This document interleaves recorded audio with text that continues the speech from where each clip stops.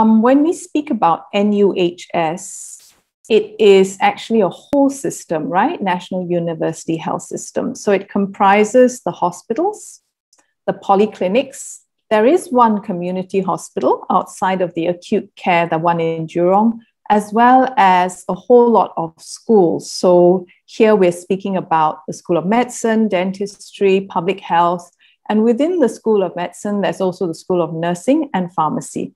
But we soon realized that we're only as strong as our weakest link. Once we talk about this whole system, we want to make sure that all our staff are well and our students as well, because those coming out to schools would then feed into the work setting.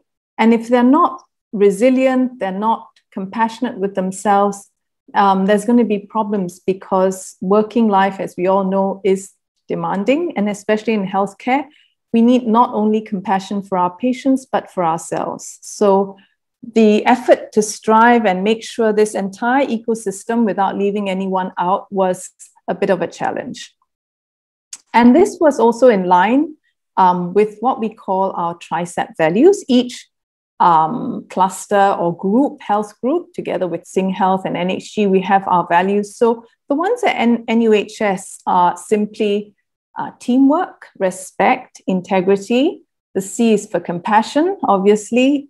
E is for excellence, and then P for patient-centered care. And if we distill that into seeing how mindfulness comes across, it would be three things. The first being the present-mindedness, the full concentration and focus that we bring to our work. The compassion, not only for our patients, but when we care for ourselves, for our colleagues. And also that resilience, that without which we would not be able to do our day-to-day work. So the program types that over the years we've come up with, or I've come up with the help of the participants, one was called the Mind-Body Medicine for Clinicians. Another was Yoga and Mindfulness. This was after work hours, and people would at the same time stretch their bodies as well as let their minds sort of be at ease. Mindfulness for Nurses, which was a special one because our emergency department nurses as well as ICU nurses, there was a need, so that was created. Mindfulness for medical students, that included the self-compassion modules as well. And towards the end of last year, there was a request for postdoctoral students and fellows because of the pandemic, or at least due to certain effects of it. A lot were facing difficulty in doing the research work, maintaining certain grants, and also getting jobs once their research was over, especially for the PhD students. So there was a lot of stress and a lot of worry and anxiety. So there was a need there, and therefore I worked with them. The challenges, I'm sure you would all identify with it. Finding time in a busy day, right? Whether it's an acute hospital, the polyclinics, or the schools, everyone is rushing around, and the pace of which we do that often does not allow for time. So creating that time, using protected time for teaching as well, was a little bit of a battle. Perception. If you're strong, you don't need mindfulness, right? So people think, why bother? Work is work. Of course, it's tough. Nobody ever promised that it's going to be easy. So why do we need, if you engage and you studied and you come into this profession, this is what you get. So there's no need for mindfulness. The modality, as time went on, we used Zoom rather than face-to-face. And I felt it, and some of my colleagues felt that it was a lot more difficult. Those who remained anonymous because they didn't put their cameras on did say that they found Zoom to be more comfortable because they wanted to attend without, disclosing who they were. So that too probably was one of the upsides. But in general, most preferred face-to-face. And also the perception that mindfulness is fluff, right? It's not serious, it's not science-based, there's very little evidence for it, according to them. So this is the example of one of the programs that I ran. So it's a summary. It is called the Mind-Body Medicine. This was tested out on what we call PGY1s. It's an acronym for postgraduate year one. So the house officers, they've got their MBBS and they're doing their first year in clinical practice, in rotating in hospitals every 4 months. And there's a very steep learning curve. And therefore, we thought this would be appropriate for them. The program looks a bit like this. So we tell them, or I tell them, that participation has to be full commitment, attention, intention, accountability, and action as well. And we go on to simply say that coping is good, but thriving at work is what we want to aim for, that joy, that meaning and purpose that they bring to their work, because that will sustain them. The techniques and tools are the ones that are pretty common in the work of mindfulness and self-compassion. So there would be breath work, guided imagery, gratitude practice, body scan, sitting or standing yoga, depending. Some would be in the wards and standing, and therefore it wouldn't be so convenient to do the sitting yoga. Appreciative inquiry, where it's almost close to reflection in a way, where they go through what they feel, the emotions and everything from the practice.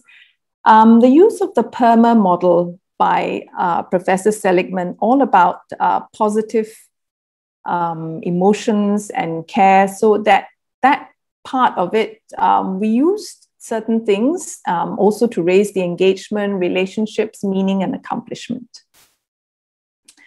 So it was in 4 parts, the Mind-Body Medicine module.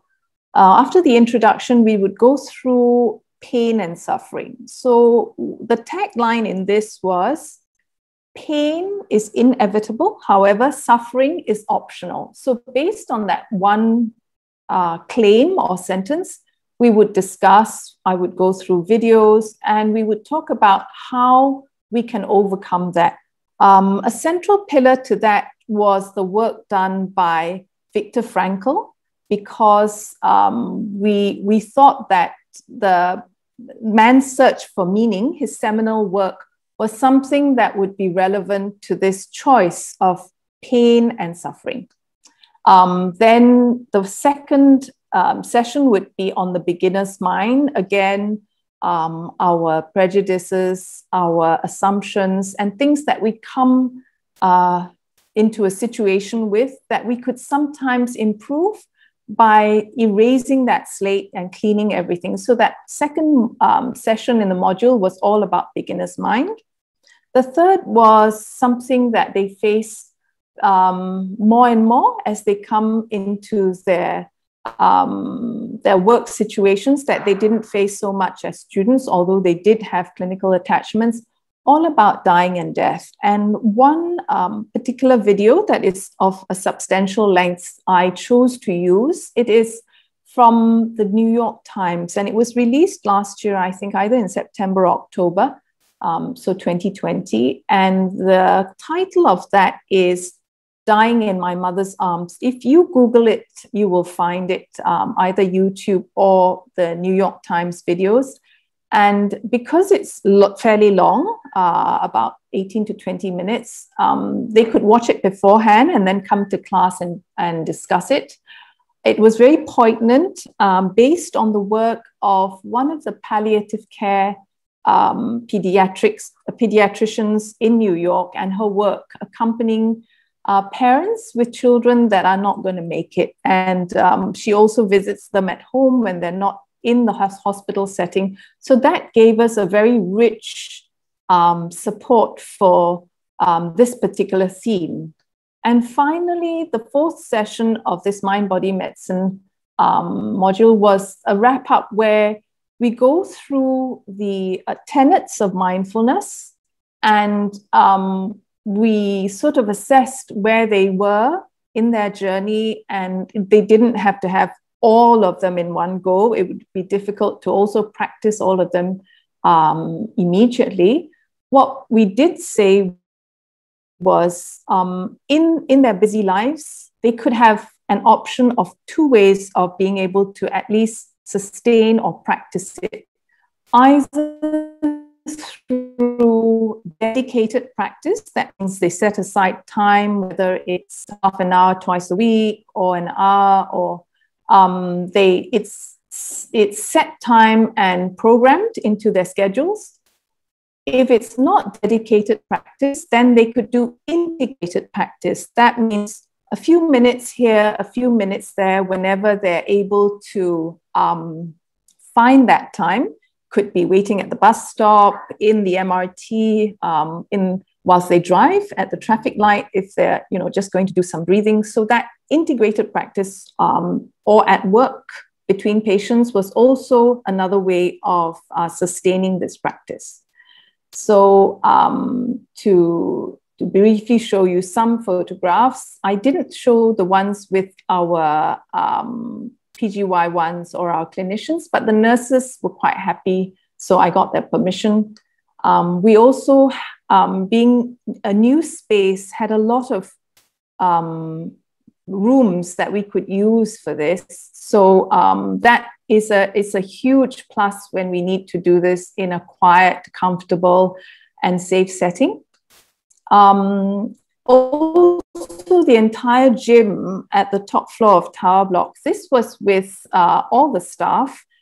So they were able to do some body work and some mind work. And I was quite pleased that the entire floor was actually covered with beautiful mats and people on it doing just what they were intended to do. Tips for success, I would say, would be to start small. Although we have bigger ambitions, everything has to start somewhere. So don't worry too much if it's not perfect. Just start small. Identify a few champions amongst your participants and the people that you need buy-in from. There'll be a few that can actually help you and run with it. So identify them early and sort of support one another to pull this through. Make friends with HR, because when you want time off work for people to participate in all this, it's actually quite a good way to get around it, to get that time and to get permission for them to be off work for this. Make friends also with the facilities management, because you're going to be able to find rooms if they're not all already booked, and sometimes they're just block booked, but actually no one's using it. So making friends is very useful because you need that space. Collect feedback from your participants often and make sure you act on it, because then you can eliminate what doesn't work and what could work better and what they're actually happy with that you should continue. Don't be preachy, because when I speak of mindfulness, I make sure that I do not sound like a broken record, first of all, talking about it all the time. And whoever wants to come, comes, and whoever wants to leave can leave. There's no strict protocol. Only thing is, if they are committed, they must come in, and otherwise it's fine if they don't. And the last thing I would say, and this has helped me, is to spend time regularly with young children. You can either observe them in a playground, or if you've got no longer got young children, maybe nephews and nieces or even grandchildren, you will find that a lot of our practice is actually, when the children see things with a beginner's mind, when they are non-striving, and they're actually pretty accepting of other people, and they're not full of sort of baggage that we grown-ups have and expectations. So children I find very refreshing, and having spent time with them, I am actually a better facilitator when it comes to mindfulness. I wish you serenity and peace in all your undertakings, and I thank you for your time and dedicating your Saturday afternoon with us.